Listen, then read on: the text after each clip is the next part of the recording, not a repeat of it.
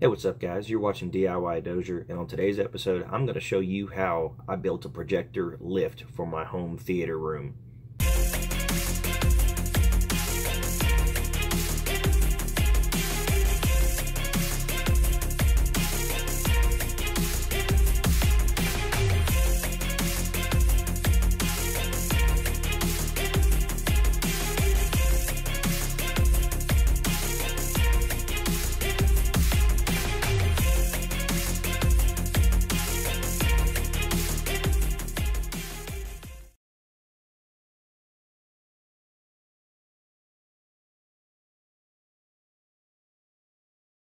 Okay, so I have a home theater room in my basement in my house. It is a small time deal. It's not a professional home theater room. I have a projector. It was going to be hanging for the wall, or it was going to be hanging from the ceiling. Either way, typically that looks a little bit unsightly, and I wanted to have the most professional looking setup I could have for a do-it-yourselfer.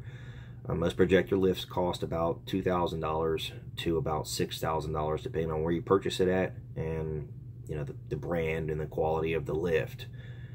Either way, a motorized projector lift is pretty costly, and for somebody like me that's just not doable. I just can't justify spending that kind of money on it. So I decided to attempt making my own projector lift for my theater room. After careful planning and a couple days of brainstorming and shopping materials and supplies, I decided to go ahead and pull the trigger and buy everything that I needed to get so that I could accomplish this without having to go back and forth to the store and everything. A lot of careful planning was involved to make sure that I had a thorough understanding of exactly what I was going to be doing with this project. Let's talk about some of the items that I had to buy to complete this project. First up is going to be a 16-inch linear actuator, which is going to extend and retract in order to raise and lower the projector to the desired level that I wanted to achieve. Along with that actuator, I also needed a 12-volt radio frequency control box, which would send a signal to the actuator to turn it on, tell it to extend and retract by a remote. I needed to power that, and it runs off 12-volt DC instead of 110 AC current. In order to do that, I decided I was going to use a laptop power supply, which plugs directly into a wall outlet, and it utilizes 110 volts alternating current, and then it changes it to DC current, which is 12 volts. I found a power supply that matched the amperage output from the linear actuator. The linear actuator calls for 10 amps of draw. I was able to find a laptop power supply that was 12 volts and 10 amps max of draw. The linear actuator said it utilizes typically 3 amps, but it can go up to 10 amps depending on the load and how heavy it is or whatever that you're lifting and pulling. So the projector doesn't weigh much. The linear actuator was made to work with, I think it goes up to 225 pounds. I'm lifting something that's 15 pounds. It's definitely not going to hit 10 amps. So anyway, I have a 12 volt 10 amp power supply for a laptop, which I would splice, tie into this control box. So I purchased the linear actuator off of eBay. You can get the control box off eBay also. The 12 volt laptop power supply, you can get that off of eBay. I went down to Lowe's and I purchased some aluminum L channel to be used for structural support on the side of the lift. I also used some galvanized weldless cable to help to pull it up and down inside the ceiling. Wire rope ferrule. It's a crimping ferrule that you're going to use to make loops out of the galvanized rope. You just crimp it to itself and make a little loop. I have one pulley that I purchased and ran up inside the ceiling. There was some 1/2-inch birch plywood that I had to purchase so I can make the base of the lift for the projector to sit on. I needed some 2x4s. I only purchased one. I cut it down. It was a 4-foot 2x4. I cut it down to the right size so I can mount my drawer slides in the ceiling, and so that I can mount the actuator base also in the ceiling. I utilized some 3-inch wood screws. I used 1-inch wood screws. I have a long extension cord to power the power supply, which I ran from my garage into the drop-down ceiling. Gorilla glue to hold a ceiling tile to the bottom of the 1/2-inch birch. I used some galvanized hanger strap also to help secure the linear actuator in the ceiling. There were L brackets that were purchased and used for the base of the lift, and the total price for everything was less than $300 total in materials. I determined which ceiling tile I would be removing and placing the lift in by holding the projector up while turned on and facing it toward the wall to see where it fit best. I removed a ceiling tile and looked up into the ceiling at the floor joists and used a measuring tape level builder square to determine where to place my 2x4s for mounting drawer slides. I had previously measured and determined earlier I needed 36-inch drawer slides to retract enough from the ceiling to let the projector project on the screen accordingly.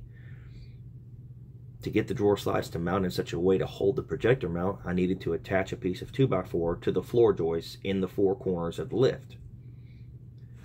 I then attached one screw initially on each drawer slide to the end into the 2x4 mount to let the slide hang free and level when retracted. Then I attached the second screw in the 2x4 after I determined it was level. I measured the distance of the drawer slides from each other on the four corners and determined the size of the mount to be cut for the projector to sit on. I then cut and attached a piece of 1/2-inch birch plywood to use as the base, utilizing L brackets on each corner. I placed a 1-inch wood screw through the L bracket and into the drawer slide, as well as the wood base initially. After all four corners had one screw, I then pushed up the mount into the ceiling to be sure there was no binding. The mount moved freely with no binding, and I attached the second screw on each slide and also through the base. To stabilize the base and drawer slides, I attached L-channel aluminum to the 2 left and 2 right sides. This way the slides must go up in unison, and one cannot go faster than the other, causing the lift to tilt forward or backwards. I measured the distance from the slides front to back and cut the L-channel to fit. I then found a hole on each slide I wanted to put a machine screw through with a nut on the back. I drilled a hole to accommodate the machine screws and attached the L-channel to the slides. I then drilled a hole in the middle of the L-channel, which I would attach a piece of cable through for the pulley system I was going to make. I determined the center overhead mounting place for a pulley in the ceiling and mounted my pulley using 1-inch wood screws. I then determined the best placement for my linear actuator to mount in the ceiling, also facing the actuator towards the pulley for the straightest possible extending and retracting. I used a piece of 2x4 to create a base to mount the actuator to, and also used galvanized hanger strap to fasten it to a floor joist with 1-inch wood screws through the strap. I placed the control box for the linear actuator just under it on a ceiling tile. I then wired the positive and negative outputs from the control box to the actuator. I took the laptop power supply and cut off the end, which would normally plug into the laptop. I separated the positive and negative wires and connected them to the control box. I ran an extension cord into the ceiling from the garage storage space, which was plugged into an outlet, and connected it to the power supply to turn on the control box. I tested the actuator, which worked successfully, extending and retracting 16 inches using the supplied remote with the control box. I attached a piece of cable through the actuator end using a ferrule and crimper. I fed the cable through the pulley in the ceiling and down to the central area of where the cable would attach to the lift. I then attached a piece of cable to the left side of the lift on the L channel I attached earlier.